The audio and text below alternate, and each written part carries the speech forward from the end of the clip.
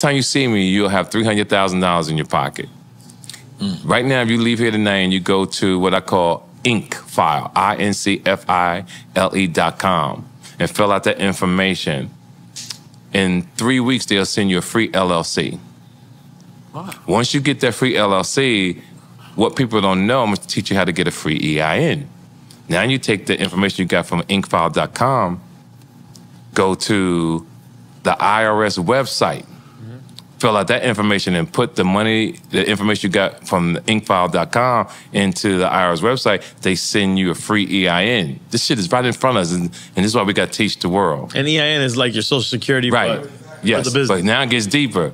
Now you go to the bank and you put money into your account, $1,000, $500. Now what happens is the EIN number gets picked up by American Express.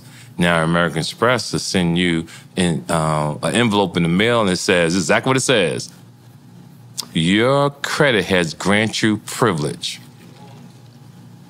Now you put your corporation information in on American Express and fill it out.